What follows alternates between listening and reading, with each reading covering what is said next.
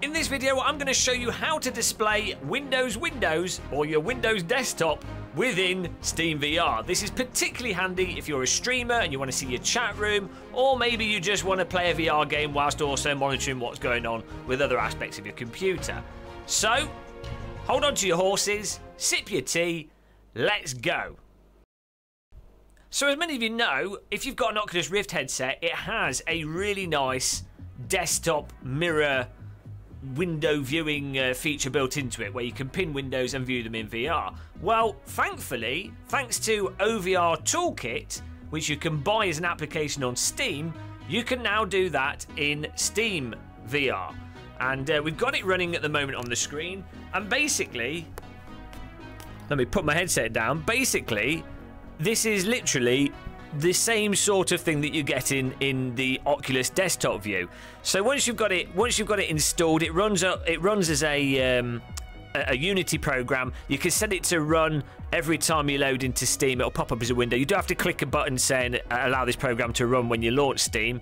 But once you've got it installed, you've then got the ability to mirror your windows, and you can position them as you want to, whether that's you want to lock a window onto your controller, or if you want to position it in the world space, or if you want to just lock it to your headset, which is what I do when I've been doing VR whilst live streaming.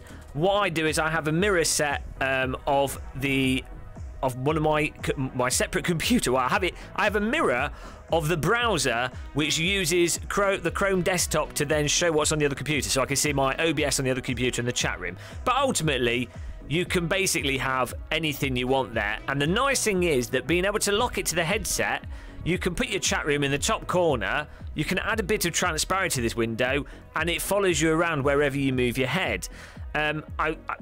What I would say though is unless you've got like a Valve Index or a high resolution VR headset, this might not be too good. You might have to place it in the world to get it more in the sweet spot. But with the Valve Index, we've been using this to live stream and see the chat room. It's actually been pretty good. Really, in terms of the features that you get from this, it literally is just a case of you double press A or double squeeze the grip controller, and then when you do that, when the program's running, you can then literally just select whatever window that you want it to mirror into virtual reality, and then it will go wherever you happen to have placed it.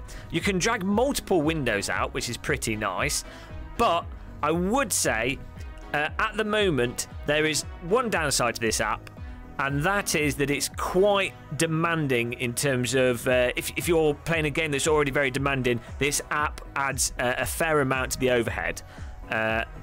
So it's not quite as seamless and smooth as the Oculus VR desktop is, where you can have that running and it doesn't seem to impact things too much. This does impact things probably around about, I think it puts like a sort of 10-15% overhead, so you've got to be aware of that if your computer's right on the edge of hitting your frame rates. But you do get options to set the actual frame rate for the windows, so that the windows are running a bit slower. You're not capturing the windows at really high rates of speed, which allows you to get the actual performance without impacting things too much. I just run it on the 10 FPS. I guess if you're watching films in VR with this, then you might want to run it at higher FPS. But for a stream chat room, this has been absolutely fantastic. Being able to place it there and have the window be what I need to see the chat room. Now, I'll demonstrate some of the settings here. I've just got the Steam background going on here. I wanted to keep it nice and simple. I want to make it nice and clear for you. But we can load into, if I load into Pavlov, you won't be able to see the mirror of what I'm doing with my hands. We could load something in the Steam environment. Let's do that. Let's go to settings. Let's just load a customized scene. Put an image there. I don't know. What should we go for?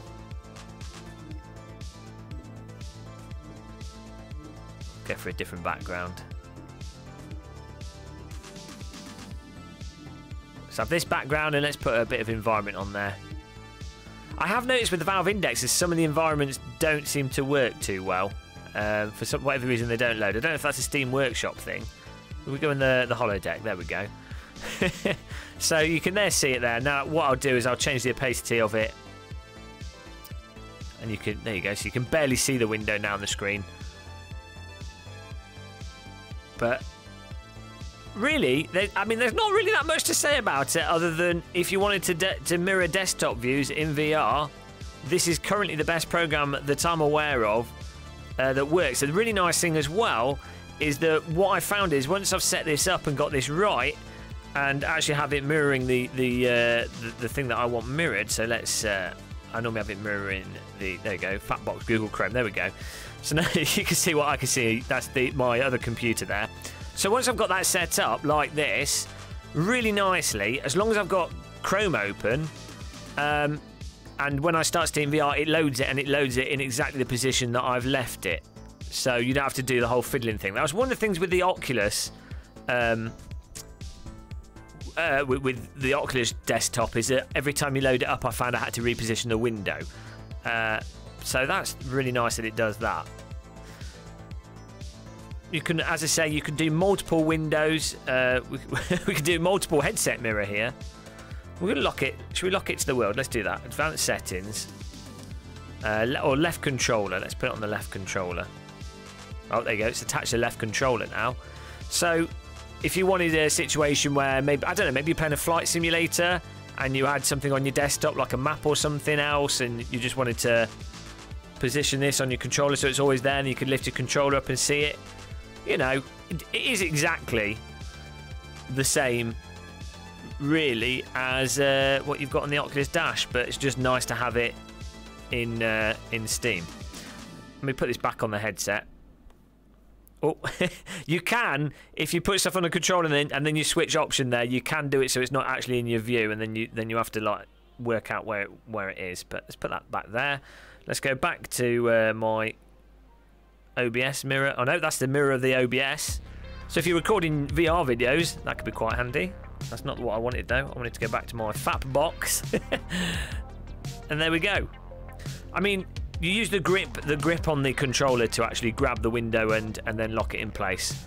But there's not really that much more to say, to be honest. I just wanted, really, with this video, I just really wanted to make people aware that this is now an option with Steam.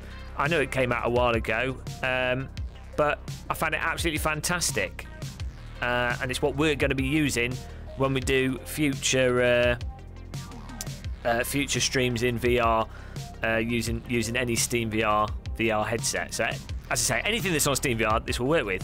But guys, I hope you found that useful. Not the most delightful of videos, not the most exciting, but that's what it is. Better to make people aware, because I'll get asked this question repeatedly. I always do when I stream with a chat room. They're like, how can you see the chat? Well, this is how you can see it. So yes, anticlimactic finish. I've recorded this video using the microphone on the Index, so hopefully that sounds okay.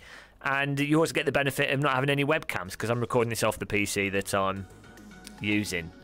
So you can't see my webcam, so no ugly faces. Fantastic. But until the next one, guys, hope you enjoyed this, hope you found it useful. Check out OVR Toolkit, subscribe and like, and goodbye everyone. Goodbye, take care, goodbye.